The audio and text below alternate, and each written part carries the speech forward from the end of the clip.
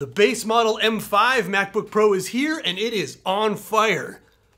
We just have to get serious right off the bat here. I'm going crazy over here at the Space Warehouse. I don't want to lose your attention early. The M5 base model MacBook Pro beats the M4 MAX MacBook Pro. So far at two things that I've found, one more significant than the other. First up, Final Cut Pro Magnetic Mask. That's the tool where you can have your computer cut you out of the background so you can do things like put words behind you in the room without having to be shooting on a green screen. I actually use this tool a lot. I set up a 44-second section of my last video and had these two computers fight it out. And I feel like I need to reiterate, this is the base model M5 MacBook Pro. Obviously, it's the only one that's out. This is an M4 Max. So this thing has 10 performance CPU cores. This thing has 4. This has 32 GPU cores. This has 10. This should have something like 3 times the overall total processing power as this computer does. Even though it's a one generation behind, this is the Max model. I set up the magnetic mask, got them both going, and wowee, the new M5 can do this faster. The M4 Max is pulling a total of about 11 to 12 watts, and only a little more than 3 to 3.5 of those is the NPU. The M5 is instead using between 16 to 20 watts, and 3.5 to 4 of those watts are on the NPU. The M5 did this in 52 seconds, the M4 Max did this in 55 seconds. Has there ever been a thing where the base model next generation Apple Silicon can beat the Max model of the previous generation? I got this M5 MacBook Pro yesterday and started testing it out against everything. And it was doing the usual stuff you'd expect. It beat the M4 Pro base model by about 20% in benchmarks, exporting video, all that. And I'm gonna do a direct comparison video after this, M5 base model, M4 base model. But this revelation was just too much, too fast. I have to get it out. With the machine learning stuff, this new computer is like a 300% leap. I'm confident that there is something Apple's not telling us about this chip. Well, I think they did say it by mentioning the neural accelerators on the GPU, but I don't think they made a big enough deal about it. This is the base model M5, and it's not just the magnetic mask. This thing also beats the M4 Max at image generation. And actually, this is the new M5 iPad Pro, and it beats this thing at image generation. When you're using the image playground, iPad Pro will produce images faster than the M4 Max does on the image playground. And that's such a specific skill, and one I really don't care about at all, but that's not the point even a little bit. The M5 base model beats the M4 Max. Not just the M4 Pro, but the Max at this borderline useless skill of putting together these little cartoony pictures of me and my friends on the image playground app. I can describe a thing, and this base model M5 MacBook Pro will spit out an image faster than this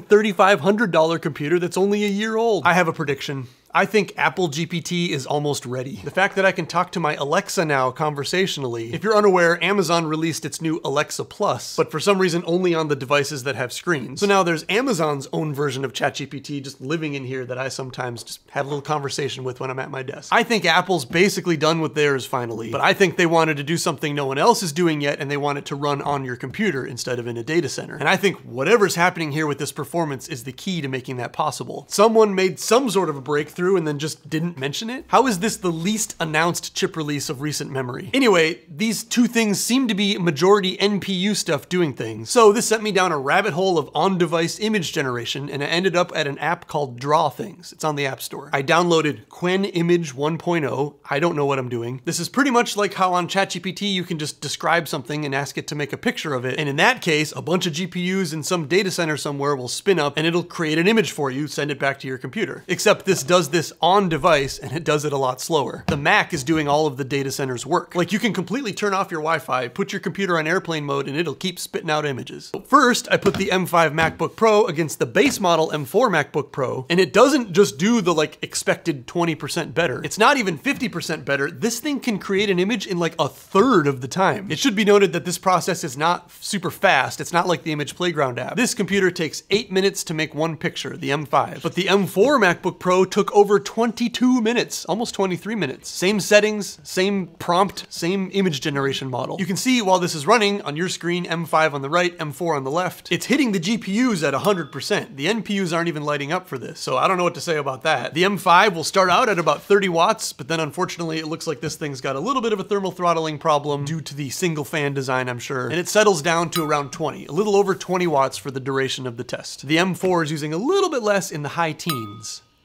I mean, only a couple watts less. We'll speed this up and done. 8 minutes and 18 seconds. Meanwhile, the M4 MacBook Pro at this point has only finished 12 out of 30 samples. It's not even halfway done. This is more than 2.5 times faster. This is a big deal. So then I figured, okay, fine, but there's no way the M4 Pro will lose to a base model at something that I was under the impression is just raw GPU churning. So over on the M4 Pro Mac Mini, back behind me there, doing the same thing, it's managing to pull a steady 30 watts. So 50% more power, and it finished 50% slower than the M5 base model Mac. The M4 Pro did this exact same job, and it finished in over 13 minutes. So this thing obliterates the M4 base model. This thing crushes the M4 Pro chip. So the only thing left to do was to put it up against the M4 Max. Yes, there are deep gouges in my M4 Max. That was a close one. I was careful to make sure all the settings were exactly the same, because there's a lot of settings and I don't really know what I'm doing, but same picture size, same resolution, same number of steps, same sampler, same model, same prompt. Even though the M4 Max is chugging down over 40 watts, essentially twice as much power, twice as much electricity as the M5 base model, it took 8 minutes and 22 seconds to finish. The M5 base model beats the M4 Max at image generation using half the power. Do you realize what this would mean if OpenAI could run their entire operation at half the amount of electricity? This is wild. The M5 Max is going to be an absolute image creation, machine learning monster unleashed upon this world. This computer only has 16 gigs of RAM. This one has 36. My mind is boggled. Mark my words.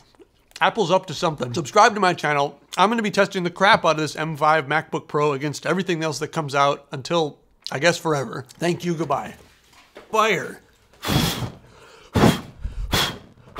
Ooh. I started using like a cotton pad on the back, and it soaks up a lot more of the little gas.